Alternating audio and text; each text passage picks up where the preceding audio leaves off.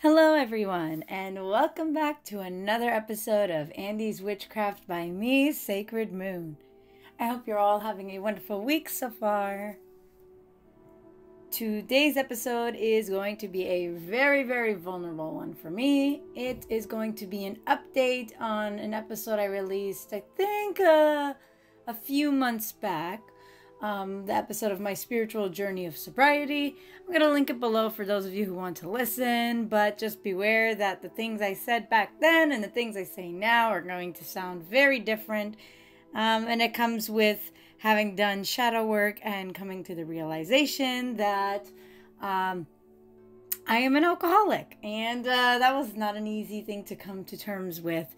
But I realized that I'm not alone, and since going through the process of the 12 steps in Alcoholics Anonymous, I realized there are a lot of people who can make use of this kind of story. So I'm going to share a bit about how I found AA. I'm going to address some misconceptions about AA, and then I'm going to discuss how, if you are like me and you are an alcoholic witch, how you can tweak the 12 steps into more of something for your craft. So let's get started. Like I said, so how I found AA. When I said I wasn't an alcoholic, that was me being in intense denial. It very clearly was not just for spiritual reasons. It very clearly was something I was pushed to by my spirit team to do for my mental health. And for about 5 months, I was what we refer to as a dry drunk. This is an alcoholic who simply gives up alcohol. They don't go through the 12 steps. They don't do anything like that. They just give up alcohol, and that's it. The end. In about 5 months of doing that, my mental health took a turn for the worse. The grief of losing my best friend, the grief of losing my aunts, and some relatives who passed away, and it was a lot of stressors that came. And on top of that, experiencing the rejections of grad school applications, and it was just a lot, and I felt stuck in my life, and anxiety and despair kind of came over. And the one thing I thought during these times were like, man, I need a drink. And those words would replay in my mind over and over again for weeks on end. Now, that's not very Buddhist of me, right? To have this attachment. And I realized that. And I never cave into those thoughts. But for the longest time, that was the only thoughts in my mind. Was I need a drink. I should drink. I should drink. I should drink. And it was very difficult. And it's that kind of symptomology that helped me realize that I am an alcoholic. Because I don't think it's a normal thing for you to think 24/7, I should drink. So one day, as I was lighting a candle for Lucifer, something in my mind pushed me to download a day counter app. For me, seeing tangible evidence of my progress motivates me that I should push forward and keep going. So I thought, why not? I downloaded the app and I set up an account. And interestingly, this app was something you can make posts and connect to other alcoholics. It's sort of like an Instagram for alcoholics, I like to think of it as. And as I explored the app more and I made some posts and I reached out to people and made a small community, I found that the app even had a link to virtual AA meetings. And these meetings run 24/7, which is fantastic. At the time, I had no intention of ever going to a meeting. I still denied being an alcoholic at this point. I just thought that this was an attachment, right? Like in Buddhism, we believe everything's an attachment. I've attached myself to people. I attach myself to financial stability. I attach myself to my future career aspirations. And I thought alcohol was just one of those normal attachments that make us human. But one day, something told me to go to this AA meeting, log on the app, click on that Zoom link, and log on and go on there and just listen. And now I know that something was Lucifer and Kali yelling at me, but that's a story for another day. They very much pushed me into my sobriety. And so I went to the meeting and I listened in, and I kept going to these meetings for weeks on end because I really resonated with it. With the cravings and the desire to throw away a life of mindfulness and peace just for a moment of relief by drinking. And for about a month of meetings, I still denied being an alcoholic. I just thought I was a normal person who just didn't want to drink anymore. And eventually, that kind of thinking got me to slow down on going to meetings because I was just, quote unquote, too busy to keep it up. And I wasn't like them, and I didn't feel like one of them and all that. And then this is when Kali really came in with full force. She joined my spirit team back in October, and then by December, she really pushed me to keep doing this. She told me go to more meetings, and basically the conversation that I'd have in my mind with her was like, why do I have to do it? I'm not them. I'm not an alcoholic. Like, why do you want me to do this? And then all of a sudden, you know, I'd hear her or I'd see her candle like flicker, and like, I'd just shut up and do it. And that, so whatever, I did. I went to more meetings. After I lost my job back in December, I really pushed myself to go to more meetings. I went to one pretty much almost every day. And when January hit, I made a resolution to go to a meeting every single day. And I have kept to that. So it's almost been 2 months of me going to AA meetings every single day. And that was just, you know, a big turn for my sobriety. And I realized that I am an alcoholic. And just because my story looks drastically different than a lot of alcoholics does not mean that I'm not one. So I found a sponsor, my first sponsor back in November, and I still didn't think I was an alcoholic, and I didn't take the steps seriously, and I refused to make more time for meetings or to call her, and it didn't really work out. My next sponsor, the second one I had, she didn't have time to really connect with me and to make sure I was working the steps. I felt like I was doing it on my own, so I kind of told her, like, I need to find someone else who can make more time for me, at least for check-ins. And so I was very lost at this point, and the cravings were still worse, but I kept going to meetings, and I kept connecting with what we call a sober network, which is a community, just your small, like, quote-unquote friend group. We don't necessarily have to be friends, but we're like each other's support in our sobriety journeys. And so I would connect with them. Now I have my third and hopefully final sponsor, but he has really helped me. He has changed my life for the better, and he helped me come to the conclusion that, yeah, I am an alcoholic, and that's okay. And it's okay to have this label. And it's nothing to be ashamed of. What we should be ashamed of are the poor decisions we made during our active addiction phase. But to be an alcoholic in of itself, that's nothing to be ashamed of. And all of this was really worth it. And you know what? My whole spirit team played a role. Buddha told me to give up alcohol. Yahweh supported it. Jesus supported it. They told me to love myself more, and I really wasn't loving myself with the way I was drinking, for sure. Lucifer pushed me to download that app, and Lucifer and Kali both pushed me to go to AA meetings. So, like, to see my spirit team work together for the betterment of my sobriety, that has helped me so much. And I felt so much love from them. And all of it just, you know, it hits me hard. I'm grateful for them. Am I grateful to be an alcoholic? I'm not there quite yet. I hope to be someday, but today is not that day, and that's okay. But I do know I'm grateful for my spirit team. They are my higher power. They love me. I love them, and they want the best for me. And that is all I ever wanted, was for someone to care about my well-being enough to say, you deserve better. So that's my story of how I found AA. Now to address some kind of common misconceptions about AA. The first one is AA for Christians only? Is it a Christians only group where we just preach about the word of God and that's it, the end? Absolutely not. Contrary to what people think, AA is not an all Christians club. But historically speaking, it did start out that way, honestly, I found. I found that, yeah, the people who founded AA, one of them was an atheist/agnostic. It's still not 100% certain. But because it was a group effort to start this AA process, the majority were Christians. And so the vocabulary in the big book that we follow that talks about the 12 steps and stuff like that is very Christian oriented. But now, the more variety there are of people who come in, the more we're changing the vocabulary a bit. Not changing the whole book, but just the vocabulary.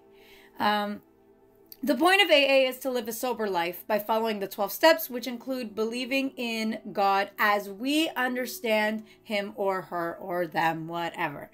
There are alcoholics from all religions and even atheist alcoholics, and their definition of a higher power can vary. But it doesn't even need to be a deity of any sort, right? So the key part of this is as we understand him, her, or them. Whatever God means to you, and replace that with higher power. Whatever higher power means to you, that's your higher power. It does not have to be the Abrahamic God. If the AA group you're in pushes their religious beliefs onto you, run, because that's not a real meeting. But in all seriousness, if one meeting doesn't work out, there are tons of others to try because each individual group is different. That's the key part. We have different members, and so different members mean different people running the meetings, which means different rules, which means different topics and all that jazz. So don't give up. If one group doesn't work out for you, definitely keep looking. And the question a lot of people ask me, ironically, is can you even be an alcoholic and a ChristoPagan Buddhist?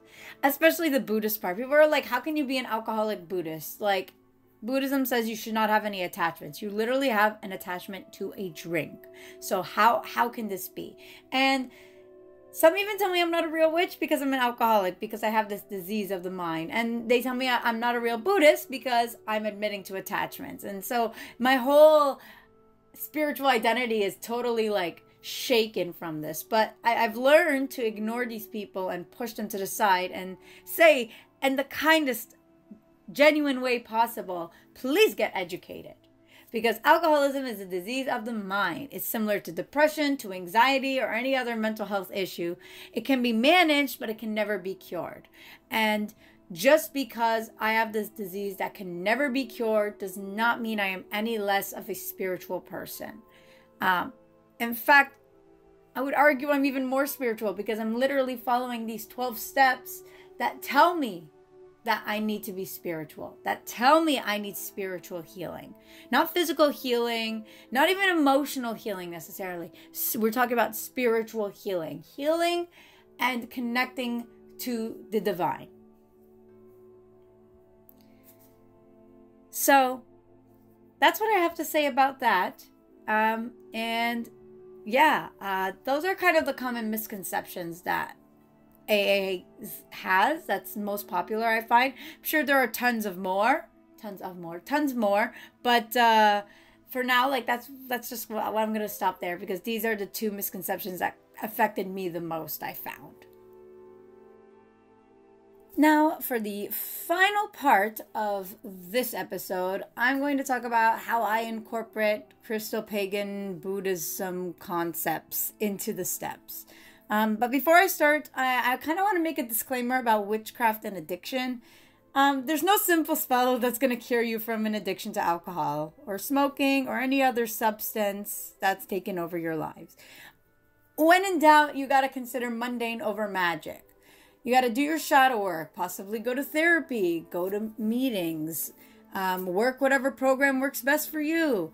You can do spells, obviously, for motivation or confidence to help push you to do these steps, but as for a cure, you're not going to be able to do that. Like, you're going to be waiting a lifetime for your spell to work to cure you of addiction.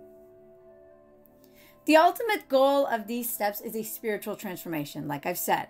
And these transformations don't come about without an understanding of prayer and meditation and, again, shadow work. Literally, the entire thing is shadow work, which kind of explains why Lucifer pushed me to go to AA in the first place, because he was helping me with my shadow work, and he noticed that I wasn't doing it. So he's like, you know what? When in doubt, I'm going to push you to, I'm going to take you someplace that will make you do your shadow work. And yeah. So, without further ado, let's get started on these steps, shall we? The first step in our 12-step program is that we admitted that we were powerless and that our lives had become unmanageable because of alcohol. Now, you're going to ask yourself in this step, number one, have you admitted that you're an alcoholic? Have you swallowed your pride and admitted that you are different than normal drinkers? Have you accepted the fact that you're going to spend the rest of your life without liquor, lest you fall back into addiction? Do you have any reservations or ideas in the back of your mind that someday you'll be able to drink safely? And are you absolutely honest with yourself and with other people regarding your addiction? So what does it mean to admit that you are powerless? Because that's a very broad concept. And powerlessness looks different to everyone. We are powerless not because we are without power or ability. It's just because we have lost the means to put the power within us to use. That magic that is within you, that power from your higher power is within you, and you lost touch with it. That's kind of like the general spiritual meaning of powerlessness. Now, you may have already caused a great deal of damage to yourself or to people around you, but here in step one, you're going to recognize that the wreckage is there. You're not going to look at specifics. You're not going to think of specifics. You're not going to ruminate on, oh, I did this and this and this and this and this, and I'm a terrible person. No. You're just going to say, alcohol made me do shitty things. That's it. That's all you have to do. As a Buddhist, step one is a crucial step for me because Buddhists have to acknowledge any attachments that they have in order to be able to let them go. And by going through step one, I am beginning to say, yes, I have an attachment and I don't want to be attached to this anymore. I do not want this to take over my life. So it started my journey of detaching myself from these cravings and the need to intoxicate myself to cope with life. It started the journey of practicing acceptance. This is a thing I still struggle with. I hate that I can't control certain things. Right now, I hate it. And that's going to take a lot of work to change that mindset. But this is the start of my journey towards acceptance. And to do what's best for my recovery. In the first and second noble truths, the Buddha taught us that life is full of suffering and that ignorance, delusion, and cravings are the cause of our suffering. Our addictions trapped us in this vicious cycle of suffering beyond our control, and that it made us less mindful. And according to the Buddha's teachings, this cycle begins with ignorance and delusion. And so, to overcome this, you have to say, yes, I have a problem. You have to overcome that ignorance and that delusion that, no, my drinking is fine and I'm a fine person and I'm not an alcoholic and I'm going to drink normal for the rest of my life. If you're a normal drinker, great. That's fantastic for you. I would never wish this disease upon my worst enemy. But if you are an alcoholic, that mentality is not going to help you. As a witch, here is a ritual that you can do to help you through step one.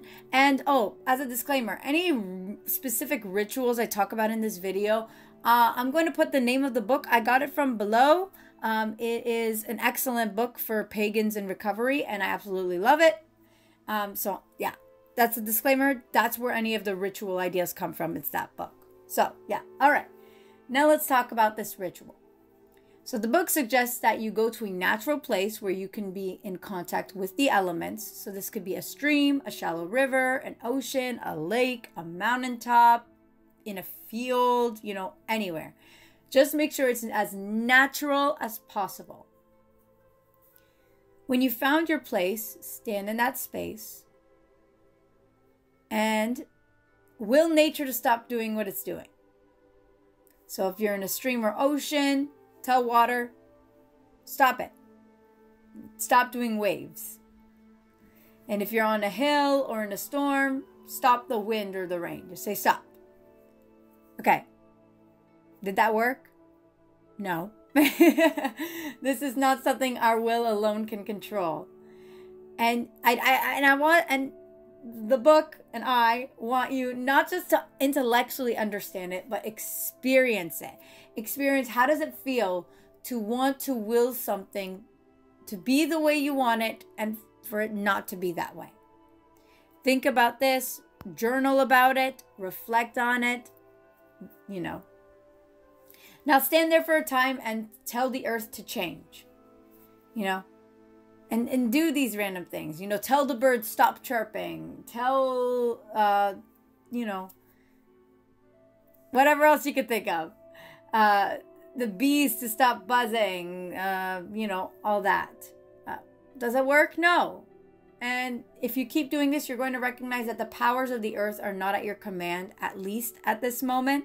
And the same goes for your addiction. It's not something you're going to will away. So that is step 1. Now let's talk about step 2. Step 2 of AA is that we came to believe that a power greater than ourselves could restore us to sanity. Now, this personally was an easy one for me. I always believed in a higher power. I believed in Yahweh. Even when I was an atheist, I believed that the universe and nature were a power greater than I could ever understand and that they had control of things that I did not. So when I came to AA, I had zero issue with step 2 because this is only the belief. You don't have to say, make my life better.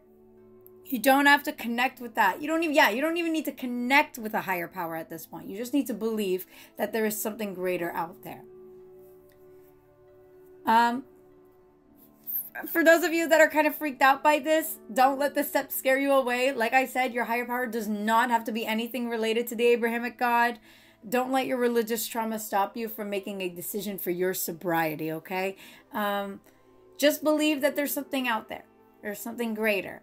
You know, something put humans on this planet, whether it's the Big Bang or not. Yeah, the Big Bang could be your higher power. That's right. You know? But a word of caution I kind of want to say, because I'm telling you this stuff. I'm telling you it doesn't have to be anything related to the Abrahamic God. But if you attend enough meetings regularly, you're going to hear religious speeches and prayers. And it happens. That's how the program started. And that's kind of how it stayed over the years because it's what's worked. But AA is made up of humans who sometimes forget the whole principles over personalities, and sometimes they're going to ignore individual differences and opinions and focus on their religion, and that's it, you know. But for the most part, nobody's going to push their religious beliefs on you, at least at the right meetings you go to. And in these moments, when they're saying the Our Father, or when they're saying the Serenity Prayer and they're using the word God, or when they're saying the prayer of Saint Francis, just try to remember that this power greater than ourselves, when they refer to the word God, that's for Christians. To others, it's going to be Zeus or Odin or Venus or Hecate or Asherah or any of the numerous deities that exist. For others, it's just going to be the Big Bang or Earth or the universe or the stars and the moons and the galaxies, whatever it may be. When you hear a Christian prayer, you can kind of recite your own prayer of your own version to this. You can write your own prayer and say it in these moments. Tune out whatever you don't resonate and just focus on what you do resonate with. For me, I have many sources of higher powers, but I only worship two of them. I worship Yahweh and Asherah as the father and mother. My spirit team are also part of my higher power, though, which includes Jesus, Mother Mary, Saint Joseph, Lucifer, Buddha, and Kali. They've all been fantastic. They've all been integral to my sobriety. So I'm going to keep working with them on this. They are my higher power. They help me when I can't help myself. That's what a higher power does. So whatever higher power means to you, find ways to connect with them, or at least find ways to show your belief in them. In Buddhism, the Buddha taught in the third noble truth that there is a way to transcend our cycle of craving and sufferings, and it's through his teachings.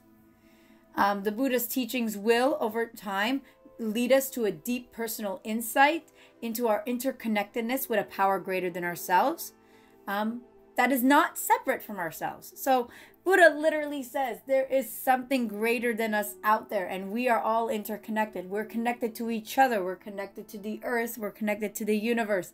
And that's literally what he says. And I freaking love that, because that is always what's been my belief. And so his teachings have definitely helped me through the 12 steps. So now I'm going to talk about a ritual for step 2. So the book that I got it from says to find a forested place away as much as possible from the sounds of the city. Sit where you could see the sky and the trees and whatever other wildlife may be visible. And then start to meditate on what force it might be that keeps each of these creatures sustained.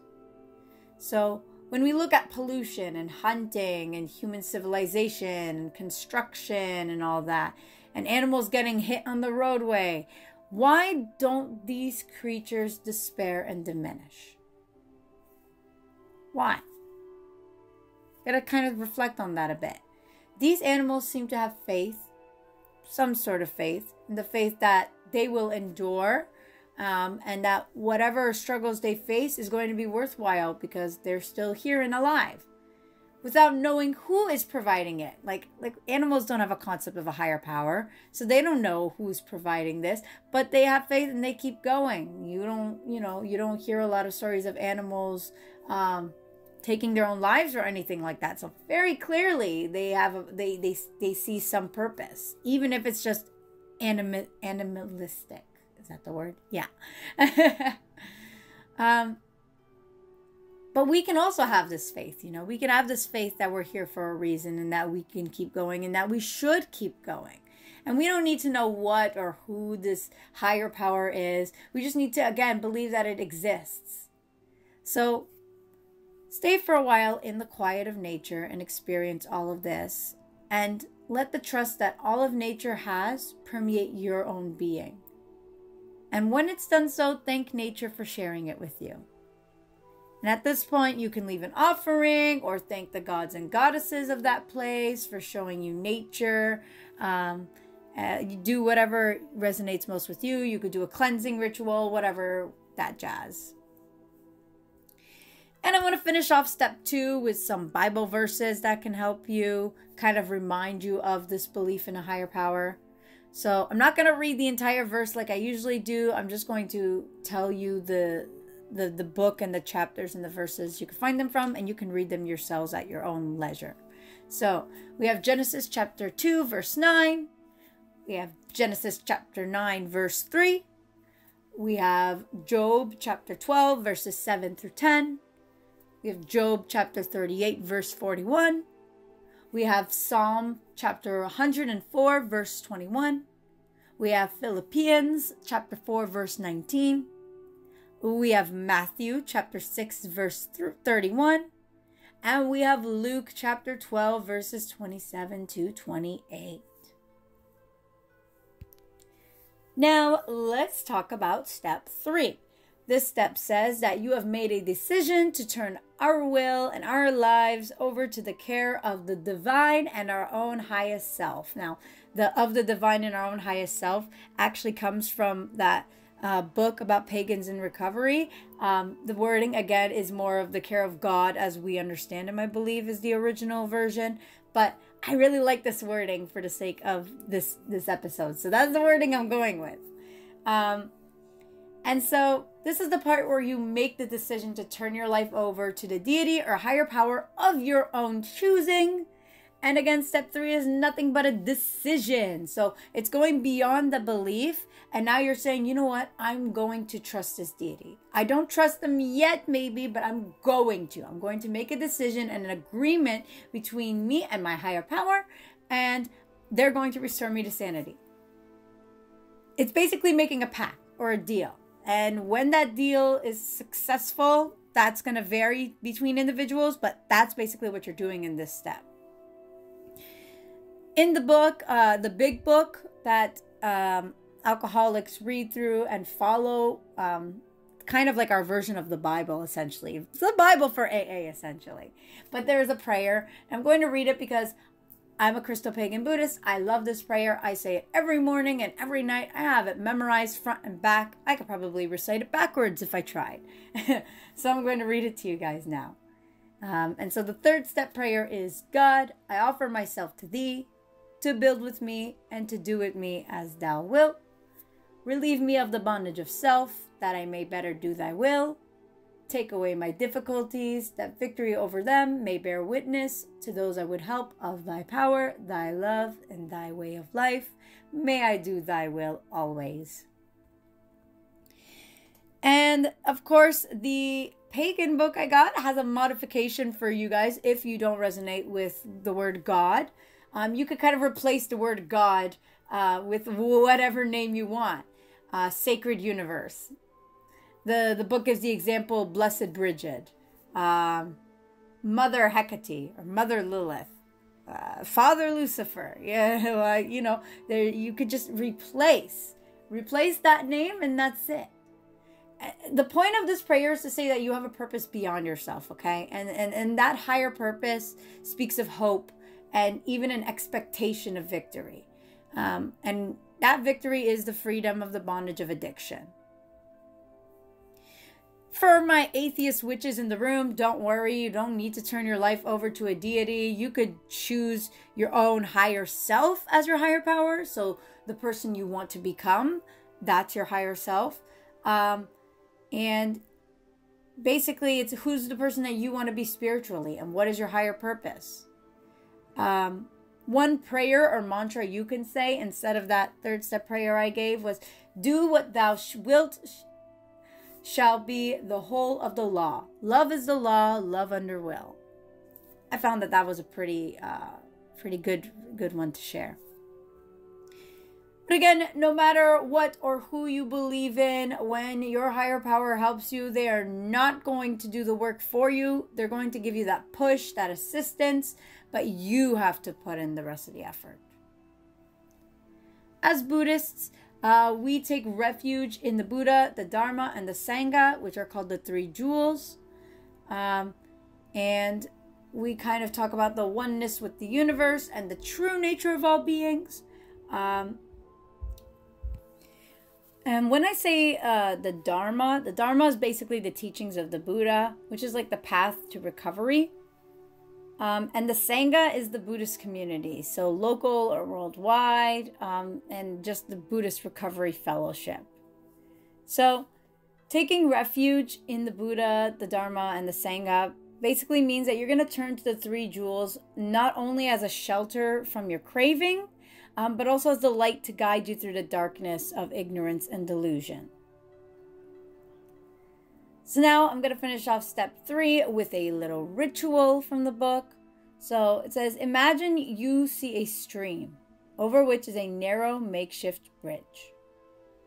The bridge you picture is solid enough to support the weight of 2 people safely and wide enough to have stable footing. When you have pictured this bridge, imagine that you are blindfolded and the individual next to you, whether it's a deity or a higher self, is helping you lead you over this bridge. You are entirely dependent on this being so that you do not fall. Once you have imagined yourself being led across, picture that you remove the blindfold and cross again with your own eyes.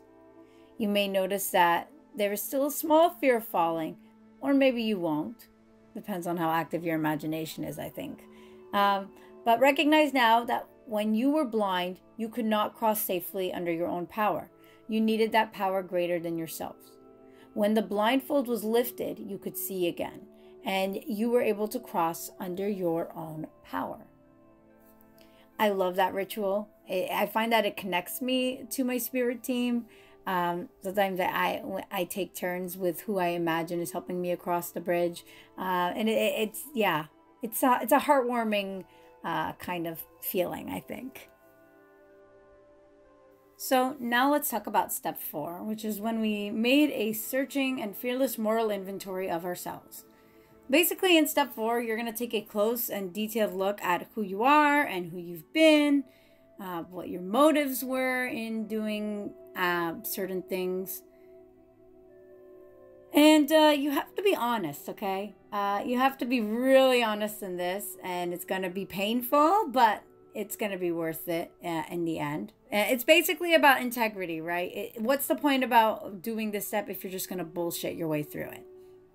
So you're going to write basically a list of what we call defects of character. And what are these defects of character, you might ask? They're basically the not so great things we've done in our life.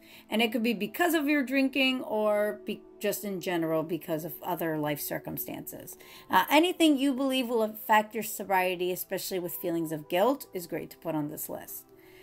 Examples I have listed here, basically like the 7 deadly sins, quote unquote, like lust, gluttony, greed, sloth, wrath, envy, and pride. Breaking the 10 commandments, although, 10 commandments is very, subjective belief, especially when you've worked on deconstruction as much as I have. But especially acts that have harmed yourself or others. The Wiccan Reed states, consider the potential harm to every individual who may be impacted by your actions. If there is no foreseeable harm, you are free to act with liberty. If, however, there is any potential harm, then you must weigh that harm against the good that will result from your actions. Then act with that knowledge and be prepared to accept the consequences, foreseen or unforeseen, from your action or inaction. Now, I may not totally agree with Wiccan's origins, and by that I mean I hate the origins. It's got a lot of roots in cultural appropriation and racism, but I do love this explanation of harm, so that's why I kind of put it there. On your step 4, you're going to write resentments you've held on to or struggle to let go, fears that you have that stop you from being your best self, and basically anything else that you can think of. This step, spiritually, is going to comprise of 1, shadow work. This is the parts of yourself you do not like. The roots of these parts and what you can do to better yourself, which again, totally explains why Lucifer pushed me to do AA in the first place. You're also going to want to write some gratitude lists because writing a bunch of shitty things you've done is not fun. So write a gratitude list. Write a list of things you like about yourself. So strengths list. Again, you're going to practice humility. So... And I love this in that Pagan book I talk about, I'm going to keep referring to, they say there is no true humility in being unable to recognize our own positive traits. So like any talents you may have, any strengths you may have, your character, so personality traits you like, you want to recognize these things to be humble. The Buddha even taught us that our thoughts, words, and actions have an effect on our own lives as well as the lives of others and on the entire world. The law of karma that Buddhists believe in states that we do indeed participate in the creation of our own lives, and our recovery is deeply dependent on acknowledging our actions do matter and sincerely taking ownership of the consequences of our actions so we can transform our attitudes, behaviors, and our lives. So now I'm going to talk about the step 4 ritual in the book. I was wondering whether to include this or not, but I really like it. I feel like it's a great thing to practice humility. So basically, instead of looking within yourselves at like your character defects, you're gonna focus on the outside for this one. So stand in front of a mirror, okay? And you could set some quiet music up if that makes you comfortable, light candles, whatever you want to feel comfortable. You're gonna stand in the mirror and you're gonna ask yourself, 1, why am I dressed the way that I am? 2, what does the way I dress say about me? 3, am I trying to send a message to the people around me? 4, is what I'm wearing congruent with who I am? And 5, do I like the person I truly wish to be? As you think about these questions, you're going to write down the answers and any other thoughts that come to mind. You're going to recognize that each article of clothing is not only covering you, but it's also hiding you. So you're going to ask what you're hiding. if you're wearing a certain thing, what do you try to hide with the clothes you're wearing? We all have insecurity. I wear baggy sweaters. I wear size extra large sweaters, even though it's way too big for me, because of my top dysphoria. And I like to hide that part of me. That's what I would write down, for example. But still, take the time from head to toe, focus on your hair, your eyes, your nose, your shoulders, your curves, your thighs, stretch marks, whatever. And you're going to record each detail and how you feel about it and what it means to you. And do not write only the negatives, but also write the positives. The book says, if you don't have just as many positives as you do negatives, something is missing in your inventory and you are not done. Go back, stand in front of the mirror, and do it again. But yeah, so that's basically, the book goes in way more detail, but I don't want to waste time talking about that. Highly recommend you get the book if you're interested. But yeah, basically take your inventory on your physical appearance, and that makes it easier to do a deep dive on what's inside of you. Now, let's talk about step 5. This is when we admitted to deity, to ourselves, and to another human being the exact nature of our wrongs. Again, the word deity, that has been replaced based on the pagan book that have been read, that I got this from. It does replace the word God, which I love. And it just shows how easy it is to tweak the big book. So, in step 4, you made an inventory. In step 5, you're going to read that inventory. You're going to read it to yourself out loud. You're going to read it to your higher power. And you're going to read it to another human being. Which is terrifying to go through this list 3 times. But you could kind of do yourself, like admit it to yourself as you're doing step 4. Like when you're writing it down the first time, so you don't have to reread it. That's fine too. But basically, you're putting all that stuff in the public.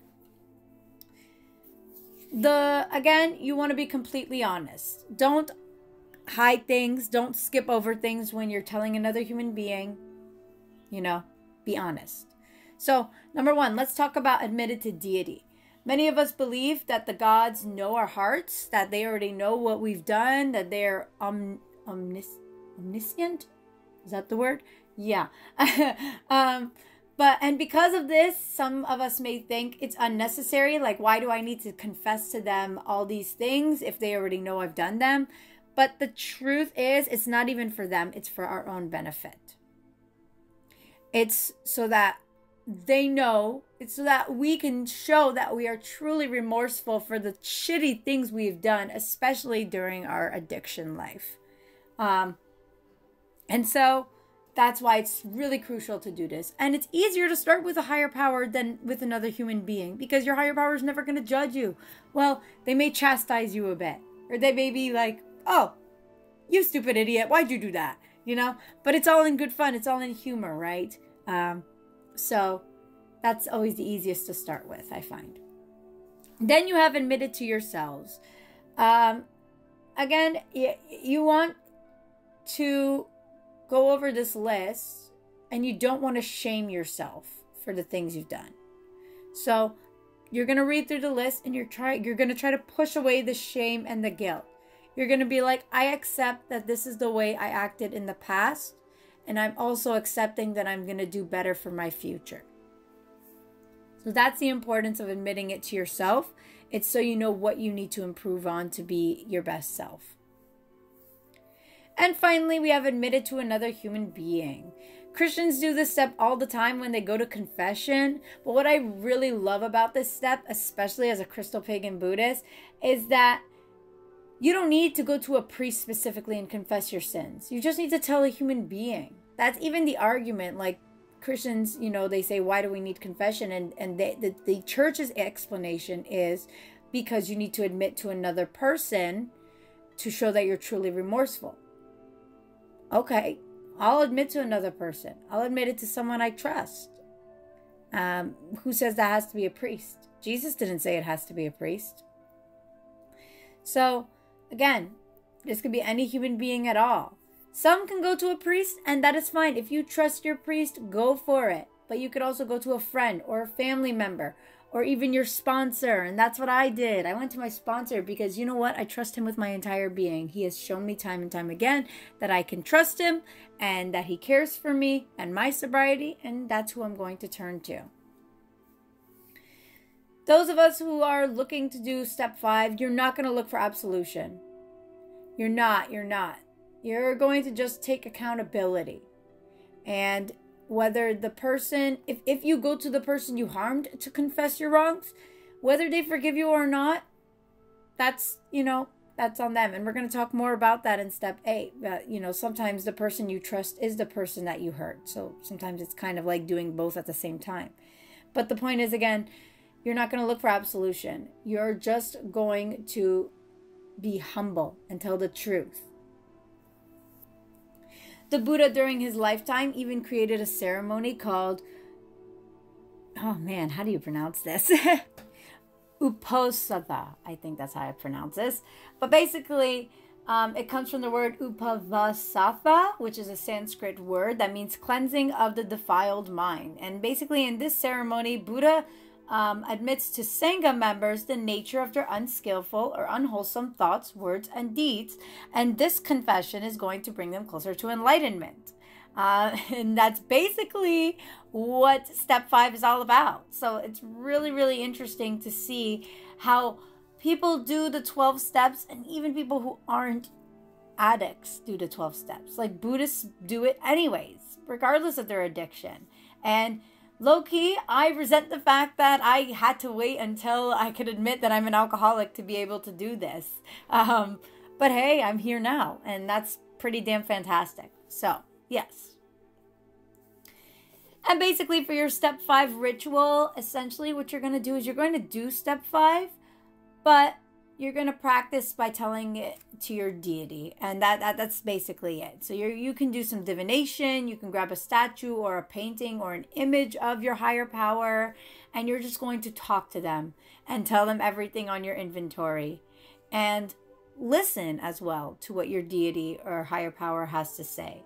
And listen to any signs. Notice any symbols. Especially if you're outside. And let's say, oh, I said this. I said... I stole my sister's cookie, for example, and then the wind gets stronger. Like, what does that mean to you? What do you think your higher power is trying to tell you in that moment? And you're going to do that for the whole inventory, the entire thing. Doesn't matter how long or short it is, just do it. And that's basically your step 5 ritual, quote unquote. That brings us to step 6. We're halfway there, folks. We were entirely ready to effect, with the help of deity, a profound change in our character. Basically, it means you're going to recognize that you're not able to change your character with willpower alone. Such changes need to be done with the help of our deities or higher self. Basically, this step can involve prayers or letters to your higher power to assist you in removing the defects of characters that you want. Again, this isn't the actual action of getting rid of these defects. This is being ready. This is a preparation. This is about readiness. And this is about who do you want to be in the future. And this is about desire. So what you have to want to change, if that makes sense. Want to change. And it can't just be a casual admission saying, okay, God, I'm ready. No. You have to be serious about it. You need to express it with honesty, sincerity, and feeling. You have to say, God, I am ready. This is why. I do not want to live this way. I do not want to be trapped by the bonds of addiction, and help me. You want to go into details. You want to say why you want the help. And the Buddha taught the principle of naiskramya, which is a Sanskrit word that means renunciation and freedom from craving and clinging. So while we prepare to be transformed, you have to be willing to let go of your unwholesome qualities and allow your greater power to transform them into wholesome ones. This Buddhist doctrine means not only renouncing our unwholesome characteristics, but let go of control over the process and not trying to manipulate the outcome. And man, this calls me out every time because Buddha knows that I'm struggling with this. Buddha knows, and he does not give a crap. He's like, you're going to do it anyways, because that's the way you're going to be enlightened. Now, the step 6 ritual, this is titled A Day of Mindfulness. Yes, that's right. This is going to be an entire day long. So choose a day for yourself where nothing else is planned. Your day off of work, your day off of school, whatever, no babysitting. Maybe you don't have kids in the house. Your kids went out with a relative, your spouse, your boyfriend, whatever, your girlfriend. Doesn't matter. Plan a time where you have yourself. And the goal of this ritual is to be mindful that willingness is required for each and every action that you perform. So, you're going to wake up and you're in your bed. You're going to be mindful that the action of rolling onto your side to silence the alarm needs willingness. You need to be willing to press the button and to choose which button to press, whether you snooze or whether you end the alarm. And as you go about your day, you're going to keep doing this and you're going to be contemplative. I choose to move my right leg first over my left. I choose to eat breakfast and satisfy my hunger. I choose to pour myself a cup of coffee. I have willingness to play some music and to dance around in my pajamas all day. I am willing and I choose to wash the dishes, starting with the plates and then moving on to spoons and forks and cutlery or whatever.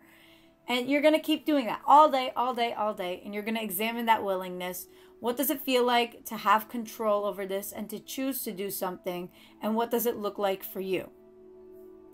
And as you go about your day and you practice and you notice your willingness and you take notes and you journal, once the day is finished, you found that the pathway to willingness is not through fate, it's not through chance. This is something under your own control. Your actions are ones that you can control. You can't control what other people do to you, but you can control what you do to other people, what you do to yourself.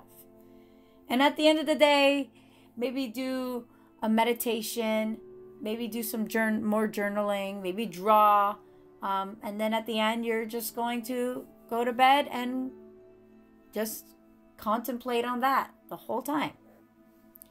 So I plan on doing that ritual. I'm actually on step 6 right now. So I'm very, very nervous. Yeah, it took me a long time, a lot of back and forth. I think so far the hardest step for me was step 4. So that's my experience. But yeah.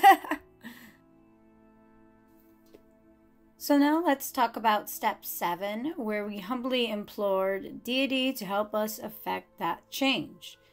This is the true action step kind of thing, where we look to the deity in humility, strength, and confidence and say, please furnish me with the strength to change my inner nature in accordance with my highest will. And a Bible story that very, very much shows this in action comes from Mark chapter 9, verses 14 to 29. And basically, a man was imploring Jesus to heal his son. Jesus said that if the man would but believe, his son would be healed. And the man was concerned because Jesus' disciples couldn't help. They couldn't heal his son. But he still thought that Jesus would be able to. And so the man said to him, Lord, I believe, help my unbelief. And basically, you want to be like this man when you're doing your step 7. That Bible verse, I love that Bible verse. Lord, I believe, help my unbelief. It helps. You got to strengthen your faith to do this step. It requires a lot of faith and a lot of patience. A very much pagan version of this, it goes, if that which thou seekest thou findest not within thee, thou wilt never find it without. And so you want to know that while the assistance to change our lives exists, the willingness and the power to overcome this stillness exists within us alone.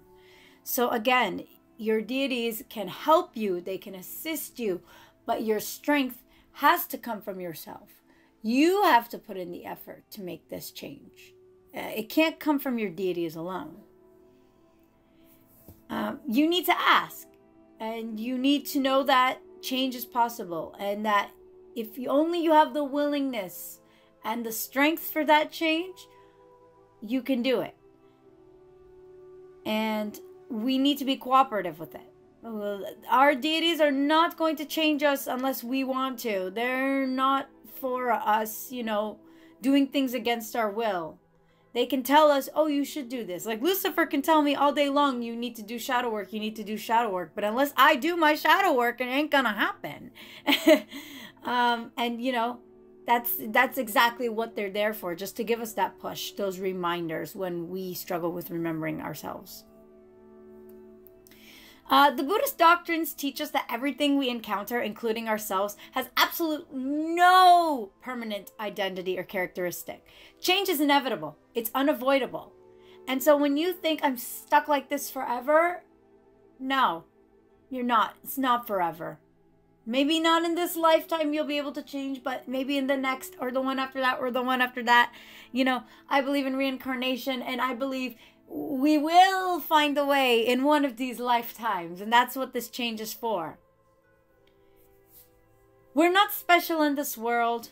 We share the same universal nature with all sentient beings. And I believe that includes deities. We have, like in Christianity, we have the Holy Spirit within us. I have Mother Ashra within me. I have Yahweh's strength in me. And I have Ashra's compassion and kindness and sometimes patience. Maybe not towards myself, but I like to think I have patience for others. And that's the Buddha nature that Buddhism kind of speaks about. It's who we are. It's this connection with the universe, especially our deities, that compassion that can restore us to sanity. And so at this step, in step 7, many Buddhists do say this atonement prayer. And it's a way of asking their unwholesome and unskillful characteristics to be transformed into positive ones. So this is another one that's really good for anyone that doesn't really align with Christian prayers or anything like that. You could simply say, all evil karma ever committed by me since before time, because of my vast greed, anger, and ignorance, born of my body, my mouth, and mind, I now atone for it all. May it be transformed for the good of all things. So, what kind of witchy things can you do when you're doing this step? Well, again, you want to do things that help you implore the deities to help affect that change. So I do my spells with my spirit team.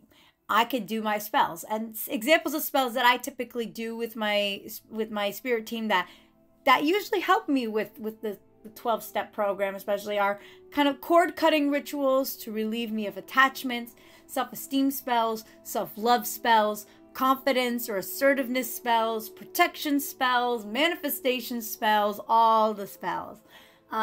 These are things that I do to connect with my higher power. I also do divination.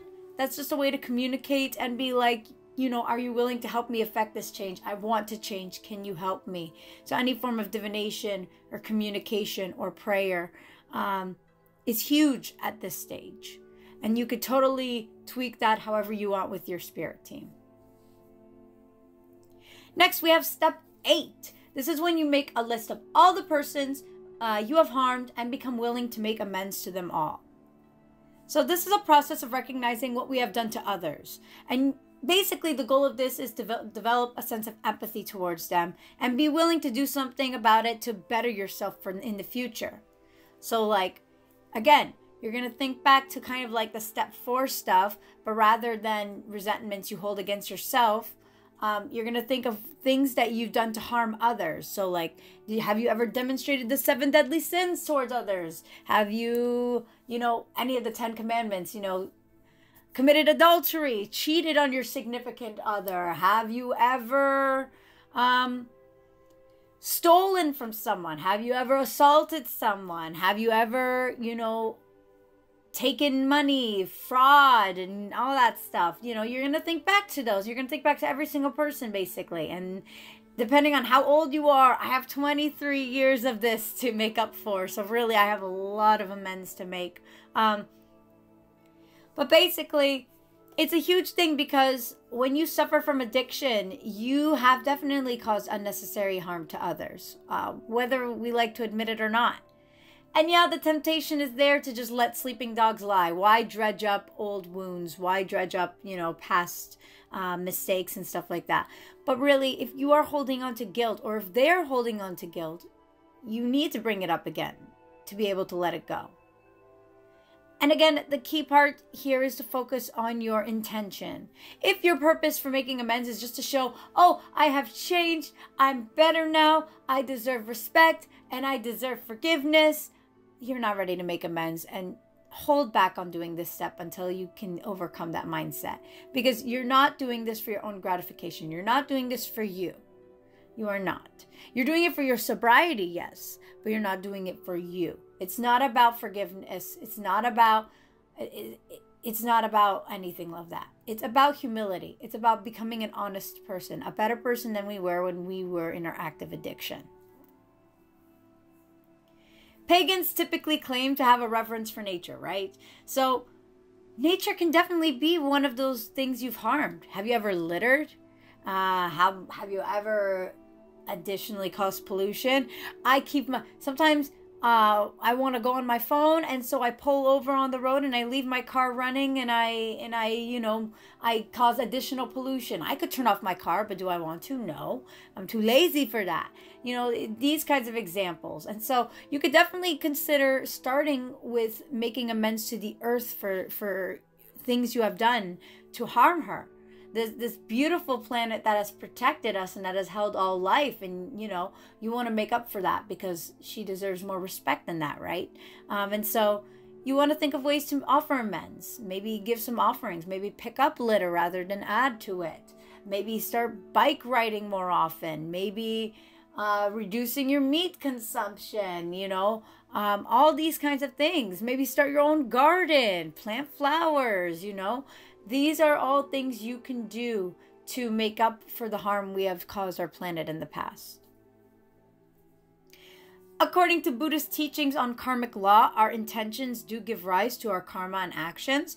And from our actions, karmic seeds arise, and they ripen them into karmic results called vipaka, which is a Sanskrit word meaning ripened fruit.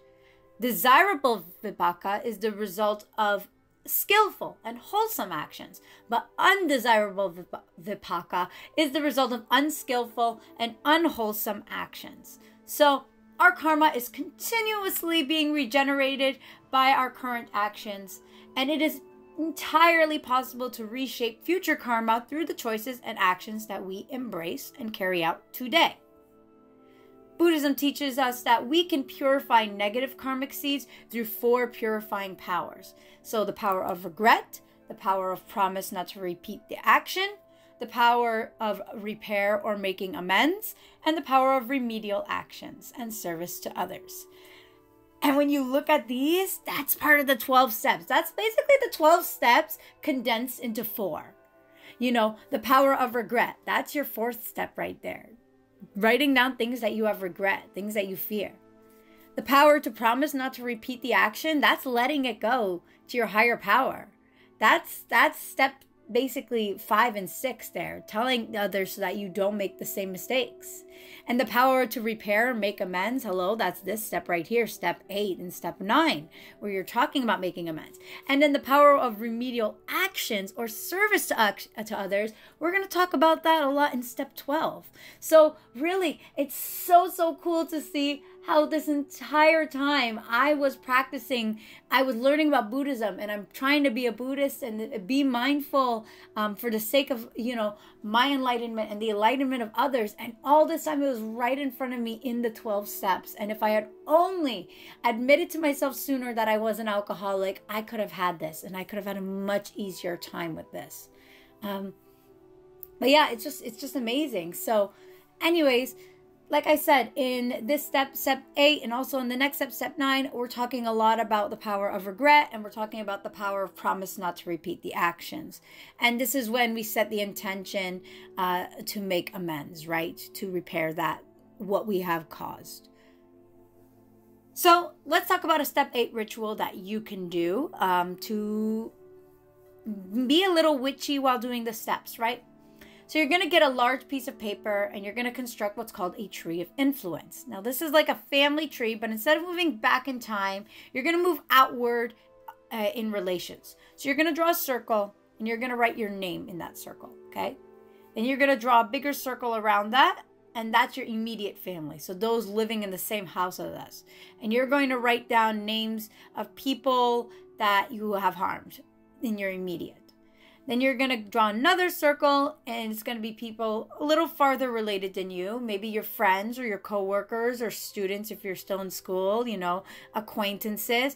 And then you're going to keep making bigger circles depending on how distantly related you are. Not just related, but distantly connected to these people. So it's totally going to look a little different for everybody. But basically, yeah, that's what you're going to do.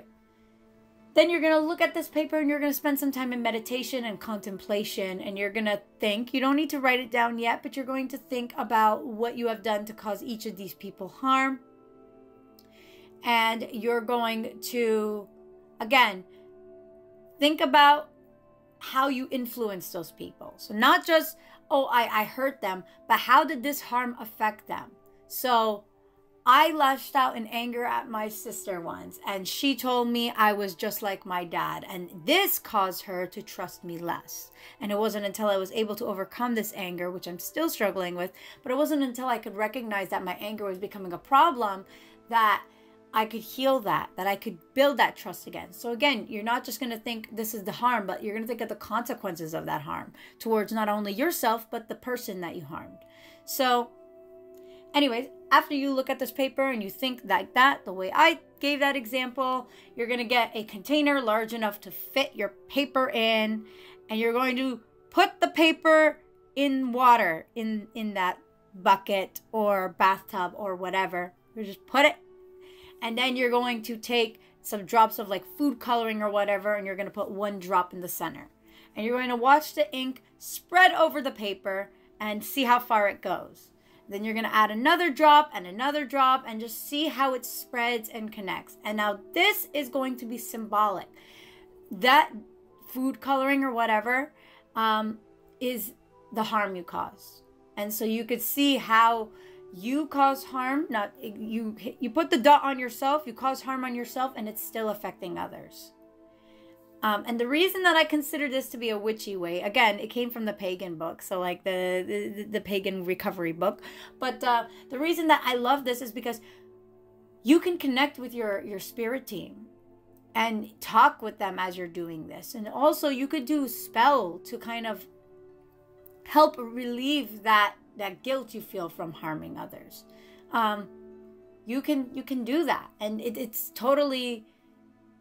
Oh, definitely witchy. I would when I plan to do this, I'm gonna light some candles. I'm gonna do divination. I'm gonna look at this, and then I'm gonna do a tarot pull, and I'm going to talk to my spirit team, and we're gonna work through this shit. And I'm going to not be hard on myself, and I'm not gonna say, look at all the harm I caused, I'm a shitty person. They're gonna help me work through those feelings, because I'm not a shitty person. I've done shitty things, but I'm not a shitty person. Excuse my language.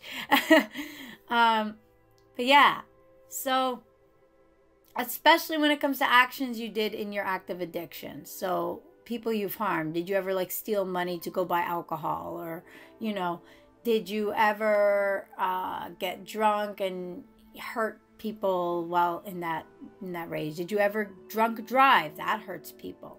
There's tons of ways, but you can also think of how you harm people in general. I would add to my list people that I have harmed before my addiction. Back in grade school, I still think about them, and I hope they're doing well. So now that you've come up with this list of people that you've harmed and you've contemplated on how you harmed them, step 9 is where you make that direct amends to people wherever possible. And the key phrase here I want to add is, except when to do so would injure them or others. Now, what is the definition of injure? That's going to vary. So There's tons of examples in the big book, the book of Alcoholics Anonymous. There's tons of examples there. It could be physically injuring. It could be psychologically injuring. Like, I'm going to add people to this list from grade school, but I'm not going to reach out to them because I know hearing from me is going to cause them all kinds of distress. And I'm not going to cause someone distress just because of my own, you know, this is for my sobriety. I have to do this for me. Like, no, I'm not going to cause undue harm for me. Like, that's the opposite of what we're trying to do in AA. So it definitely depends. And definitely, as you're doing these steps, which you should be doing with a sponsor, I forgot to put that out there. You should be doing this with a sponsor, not alone. Please don't. This is a very difficult process to do alone. But your sponsor can help guide you on whether you should or shouldn't if you feel questionable. Like, oh, I don't know if, you know, this might bug them or whatever. But again, yeah, it's not, you may still feel guilty after doing this, because it's not only about eliminating guilt, it's just about making amends so that others realize that it was not their fault. Because a lot of times we hurt people and they feel like it's their fault, and it's not. And so making amends can help them realize that. The Bible has tons of verses about making amends that you can find, but a few of them that I will list are Matthew chapter 5, verses 23 to 24, Matthew chapter 18, verses 21 to 35, Mark chapter 11, verse 25, Luke chapter 6, verse 37, Galatians chapter 6, verses 1 to 2, and 2 Corinthians chapter 5, verse 19. And like I said, in this step, we engage in the purifying powers of Buddhism, of the power of repair and the power of remedial actions, where we transform ourselves from being a person that avoids taking responsibility to a person that takes responsibility for our actions. And so we confront the reality that we are imperfect, and that's okay. Everybody's imperfect. We're all that way, and we make mistakes, and that is okay.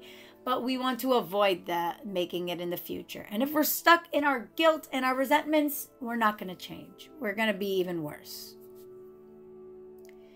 In metta meditation, we hold a person in our mind and recite phrases like, may you be safe, may you be well, may you be happy, and may you live in peace. And so Buddhism is all about meditation, where you're wishing kindness on someone. And that's a big thing, especially if the person also hurt you in return, because we hurt people, they hurt us, and it happens. And sometimes we make amends and we expect them to make amends with us, and they don't, and that's okay. All we could do is just wish, you know what? Let it go. I wish you the best. I didn't do this for you. I didn't do this for me. I did it, you know, for the sake of restoring karma, kind of thing. So when do we need to make amends based on Buddhism? Buddhists rely on the 5 moral precepts, and these precepts were taught by Buddha as a guide for his lay disciples. And basically, if our actions are outside of these principles, then we probably need to make amends. So the 5 moral precepts are: 1, I embrace the teaching of loving kindness. I abstain from harming others. 2, I embrace the teaching of generosity. I abstain from taking things not freely given. 3, I embrace the teaching of respect for all beings. I abstain from sensual misconduct. 4, I embrace the teaching of mindful communication. I abstain from deception and discord. And 5, I embrace the teaching of mindfulness. I abstain from substances and actions that lead to intoxication and heedlessness. Now that one called me out big time as an alcoholic. Like, thank you. Thank you for reminding me that I couldn't abstain from substances and that I used them to avoid my problems. Thanks, Buddha. But in all honesty, it's good to be called out sometimes, to help us overcome these kinds of mindsets. So now I'm going to kind of discuss some step 9 prep spell ideas. And this idea came from the book, as always, and I liked it a lot. It doesn't necessarily help you with step 9, but it helps you prepare for step 9, which is why I called it prep spell. And essentially, the book suggests you make amulets, basically to encourage the feeling of being courageous and brave. And this is important, I find, because step 9 is not an easy step. It's not easy to go up to the person and say, I am wrong, or I was wrong. So by going up to the person and doing that, you're going to need a lot of courage. And what's the best way to that? Well, that's when I said spells are good for this. So you can make an amulet. And there are many, many ways to create an amulet. And the method that you choose will be up to you, of course. But my top 3 choices are always, number 1, enchanting jewelry using your preferred methods. So like charging it in the moonlight or the sunlight, or spritzing some water on it if it's like the water resistant jewelry. But yeah. 2, making a sachet of crystals for courage. And I like to add a little bit of herbs in there as well. I've been doing that a lot lately, and I found that it was really cool. And then 3, making a spell jar for courage or forgiveness and carrying it with you when you're going to do your step 9 stuff. So basically, put together your amulet in any way you want it and wear it as you complete step 9. And whenever really you need to encounter a difficult task, especially when it's difficult for your sobriety. So yeah, that's the step 9 spell. We're almost done, guys. We got 3 more steps. Let's go. We got number 10. Step 10 is to continue to take personal inventory, and when we were wrong, promptly admitting it. Now, basically, this is like a mini step 4. This is kind of like a spot check into inventory where you're just going to kind of revisit the first like 9 steps and making sure you absolutely got everything. And step 10 is something you're going to do for the rest of your life. This doesn't need to be formal with pen and paper. Sometimes you can just think it in your mind. Sometimes you could pray on it or meditate on it. But basically, it helps us continuously remain true to our ideals and reminds us of our higher self, who we want to be in the future. And basically, we want to clean up the dark corners and closets of our lives. And it's highly suggested you do this every night prior to sleep, because see, did any resentments come up today? Do I have new resentments? Did I hurt anyone today? How? Why? Yada, yada, yada. So by doing this every night, you can kind of get in the habit of doing it, number 1. And number 2, just making sure that you remain mindful and practice the 12 steps every day. Buddhist teachings advise us it is more beneficial to avoid the creation of karmic seeds than to worry about ripening karmic fruit. So we always need to continuously be mindful of our thoughts, our words, and our actions, and apply the 4 purifying powers the moment we become aware that somehow we slipped up or harmed someone. And the ritual for step 10 is simple. It's just doing any of the rituals for steps 4 or 7 on any character defects you missed, or anybody you need to forgive, or any resentments, harms, yada, yada, yada. Basically, you just refreshing your memory kind of thing. Yeah. So that was a short step. And now we're on step 11, where we sought through prayer, meditation, and our craft to improve our conscious contact with deity, praying for knowledge and understanding of our highest will, the divine plan for us, and the power to carry that out. Now, prayer is not a submissive act, which we must do, okay? You don't have to pray, but it is a welcome and cooperative act that helps us commune with the divine. And prayer is not a strictly Christian thing. Prayers, petitions, spells, divination, meditation, they are all basically the same, because all of these are valid ways to connect with your higher power. Basically, in this step, we think praying only for knowledge of His will for us and the power to carry that out. We're praying for the knowledge and understanding of our own highest will, the divine plan for us, and the power to carry that out. We want to come to an understanding of where our faith is positioned in the scheme of things within our own lives. So basically, you want to find a quiet place in this step and write down what it means to you to practice the religion you claim as your own. What does your spirituality require of you? and also in the presence of your goddesses, gods, and your higher self, as honestly as possible. Decide how you can do better at ensuring that you do these things. I love this step because this is where my Buddhist practice can really come in, because all forms of Buddhist meditation, whether contemplative, visualization, sitting, standing, walking, whatever, they fit between and encompass the two poles of meditative practice. Number 1, samatha, which is also called calm abiding, and 2, vipassana, which is clear seeing. Samatha is accepting the things we cannot change, and also developing the courage to change the things that we can, as part of the Serenity Prayer. To practice this meditation, typically we calm our busy minds, we sit with our breath, or your mana beads, if you have mana beads, or rosary, whatever prayer, physical things. I have a little stone angel I can hold during this that I really love to use as well. You could also hold crystals, your spell jars, whatever. But just focus on that. So focus on your breaths, focus on whatever the object is you're holding, and letting your mental activity wane and return again to whatever your focus is on. So anytime your mind wanders, just take a deep breath, let it come back, and just focus on that moment.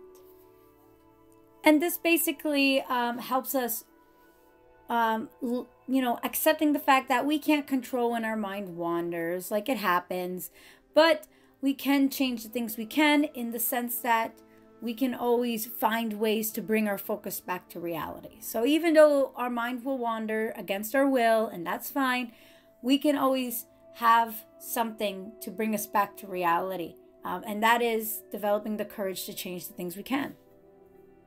In Vipassana, this is a distinctively Buddhist practice. It's not very common in outside of like other religions and spiritualities. But basically, you're developing the insight into the nature of things, which include ourselves. And that's through focused attention. This basically encourages cultivation of the wisdom to know the difference between the things we can change and the things that we can't. And so, yeah, this is basically the Serenity Prayer in action as a meditation. And it's really, really cool. But basically, Buddhists recognize prayer as a powerful method of meditation. And prayer is a dynamically active form of it. In Buddhism, we believe that we can improve our conscious contact with our greater power of our understanding through prayer and meditation, and by leading a life that is in harmony with the Eightfold Path. And if the Eightfold Path is something new to you, well, why don't you just check out my Eightfold Path episode that I will link below for more details. And hopefully that'll answer some of your burning questions. Some spiritual or witchy things you can do for step 11 are 1, reading the Bible, 2, praying, especially the rosary, 3, going to a religious institution or shrine, if that's your thing, monastery, mosque, whatever, whatever place you feel connected with the divine, 4, mana meditations, which are just amazing. I've been doing those a lot lately, and that's my way of connecting with the divine. 5, breathing exercises. And 6, lighting candles for your deities. And this definitely helps. Oh, I could add divination as well. Like divination tools like pendulums, tarot cards, oracle cards, osteomancy, whatever. That's another way to connect with the divine through a form of meditation, honestly. And finally, step 12. If you have stuck around this long, man, bless you. Like, I don't know how you could go through, like an hour and a half of me talking, but thank you. So step 12, having achieved a spiritual awakening as the result of these steps, we try to carry this message to others like ourselves and to practice these principles in all our affairs. The big theme here is giving back what was so freely given to us. So we are going to offer here our experience, our strength, our hope. And this is to help others discover and obtain sobriety. What we gain from that experience is our own renewed hope that for one more day, we will enjoy that sobriety and someone else can as well. I think that the most difficult part about this step is practicing these principles in all our affairs. So you probably know from listening to me talk so much, but our addictions or compulsions have affected nearly every aspect of our lives, our relationships, our jobs, our mental health, our physical health, everything. And most facets of our lives were used at some point as an excuse or has been a trigger to whatever habit or addiction or compulsion it was that made our lives unmanageable in the first place. So to really live a sober life, we have to take these tools that we just used and build our character from scratch, and working with our higher power to establish the same character in every relationship that we have. Buddhism is literally all about this step. And essentially, especially when you make a vow to be a bodhisattva, this is crucial. If you don't remember, a bodhisattva is a being who has taken a vow to work for the liberation of all sentient beings before entering into nirvana themselves and escaping the cycle of birth, death, and suffering. Basically, the 12th step coincides with the bodhisattva vow. I vow to liberate numberless sentient beings. I vow to transform endless afflictions or delusions. I vow to master innumerable practices and doctrines. I vow to embody the unsurpassed Buddha way.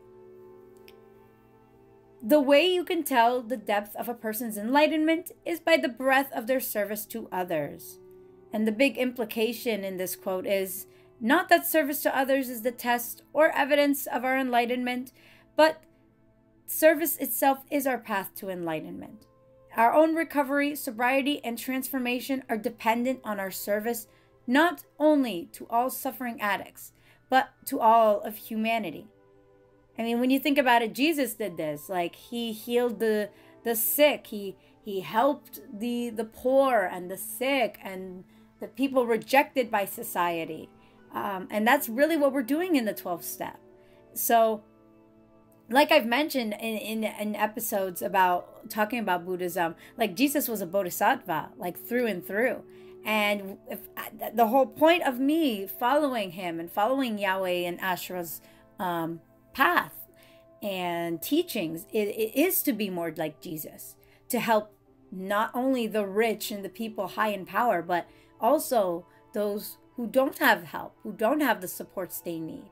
And that really what AA has been helping me. I want to donate money now. Literally, anytime I check out of like at a grocery store, they always have like, do you want to donate $2 to this? And pretty much every time I donate. And I honestly never really did that before AA. I tried to, but the anxiety of I don't have money to donate or whatever, but it's $2, right? And now I don't feel so stressed. I know if I keep following this path of sobriety and doing the steps, I will be okay. I'll be good financially and mentally and spiritually. I will be provided for by my higher power. So I don't have to stress about money anymore. So I don't mind giving, because I will give, and I'll hope that the universe provides in return. That's all I can really do to maintain faith. Other ways that I serve others, well, like I do service on my AA platform. I go to a virtual one that's on Zoom, and so they always ask for volunteers to handle like security and monitoring chats and stuff like that. And so I volunteer my time to help run meetings. I typically try to do 2 to 3 hours a day, which has been really, really good for my mental health. Also, going into the mental health field, speaking of which, my long-term goal is to help those with addictions get better healthcare access for physical and mental health care. And this has been a really, really passionate project kind of mine since coming to AA. And yeah, I'm just super, super excited. I got accepted to a master's program. I forgot to tell you guys, I'm so happy. I'm going for master's in social work because clinical psychology didn't accept me yet again. But that's okay, because master's in social work is still really exciting for me. And I can help more people, and I can serve others, serve my community better there. And I'm so excited for that. And I'm so blessed, because I don't think I would have been able to do it if I didn't, decide to be sober and to go through the steps and acknowledge that I was an alcoholic. Like, I don't think I would have been able to. So yeah, I'm super excited to be able to help others the way my spirit team has helped me. And then finally, the third big way that I serve others is to connect with other alcoholics and building what's called the Sober Network and help them on their sobriety journeys. I have so many phone numbers. Like, half of my contacts list at this point is people I met in AA. And I wouldn't have it any other way, because AA has been my family.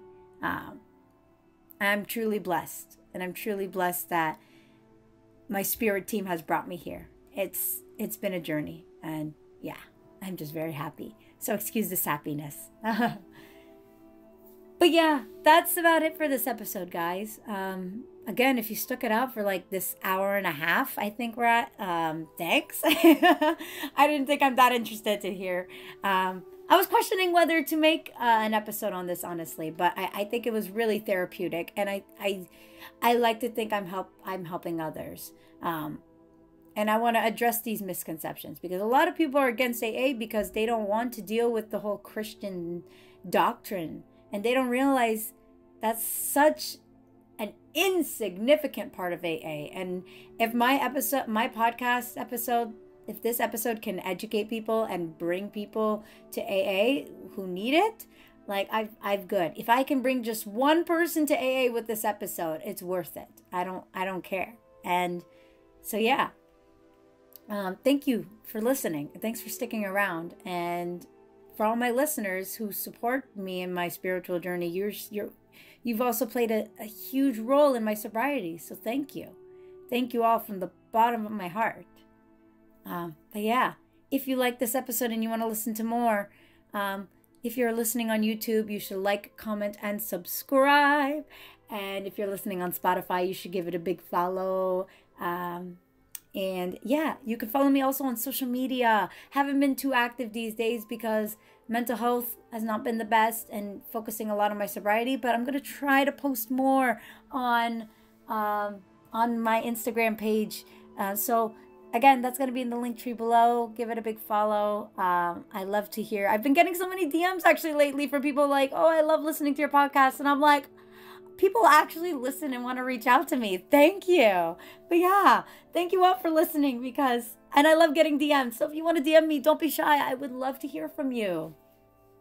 If you want to have a podcast idea, if you have a podcast episode idea on a specific topic of interest to you, link tree below. Go to the video ideas Google Docs, not Google Docs, sorry, Google Forms sheet. Fill it out, and I will do an episode on it. I would love to hear your suggestions. And then if you want to join my Discord server, I have a Discord server for witches of all paths of life. And it's a real solid community. And I would love to have more of you on there. So that's also going to be in the link tree below. Would love to have you guys join us. And yeah, that is about it for this episode. Thank you guys so much for listening. Oh, sorry, one more thing. Also, I'm trying to open up my business again. It's been open, but I haven't been advertising it as much. If you want to buy a divination reading off of me, that's also going to be in the link tree below. Just go to the Goldie app, and then that's how you book your appointment, and then you PayPal me your payments, and that's kind of the drill. So if you want a divination reading from me, please support my business. I'm gonna have to do a lot of saving up for grad school, because that tuition ain't cheap. So your support would mean the world to me. Thank you so much. Now that is it for this episode. Thank you all for listening. Blessed be everyone. Have a wonderful day, week, month, and year.